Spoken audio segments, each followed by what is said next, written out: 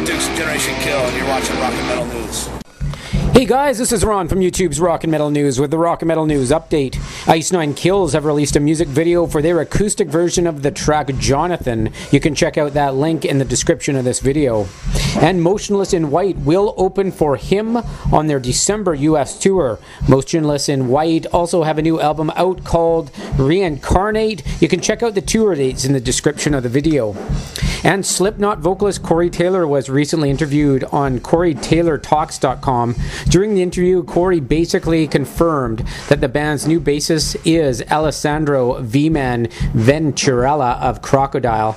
He stated, "They're not official band members yet, but they are people who play with the band. Time will tell whether or not they're like full members. With the band, you earn everything.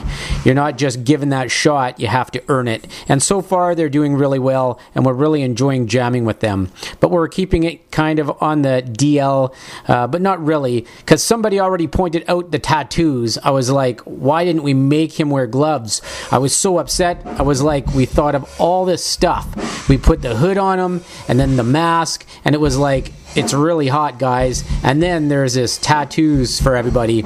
I was like, well, we missed the mark on that one. So it looks like that is the basis for, definitely for Slipknot, is VMan. And there's a stream of the new Melvins album called Hold It In, streaming for a limited time, but it's only available for specific areas. The album is streaming at Pandora for a limited time. The link is in the description of the video. It will be out on Tuesday, October the 14th. Also appearing on the album are members of the Butthole Surfers. And ACDC are going to unveil their new album, Rock or Bust, on December the 2nd. You do get their new track, Play Ball, as an instant download if you pre-order the album from iTunes now. The track list is now out as well. The songs are Rock or Bust, Play Ball, Rock the Blues Away, Misadventure, Dogs of War, got some rock and roll thunder, Hard Times, Baptism by Fire, Rock the House, Sweet Candy, and Emission Control. This is Ron from YouTube's Rock and Metal News. Thanks for tuning in.